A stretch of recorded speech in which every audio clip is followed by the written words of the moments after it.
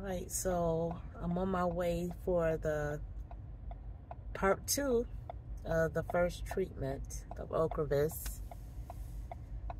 So far today, it's a beautiful day. It is cloudy, but it's a beautiful day.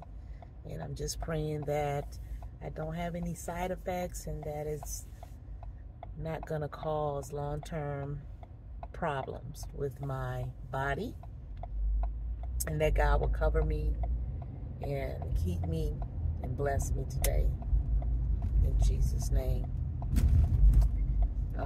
So far I've had my shake this morning, the naked egg protein 2 scoops.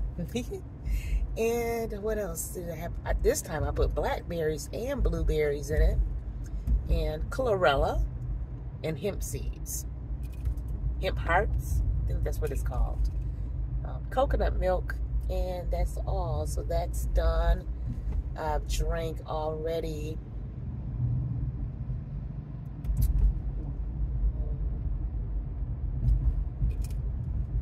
only like probably like a bottle of water, but all night I drank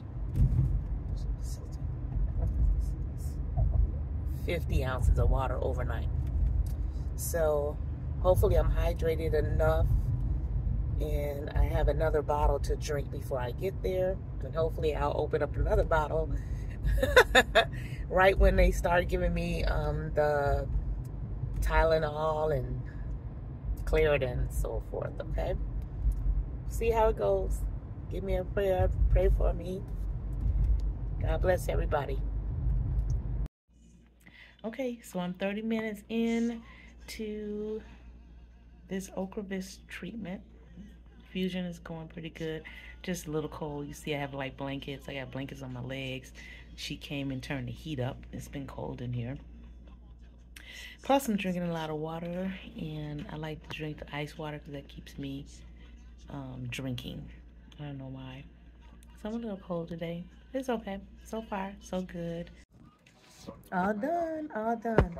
So now I'm getting ready to eat my lunch, which is salad and sardines.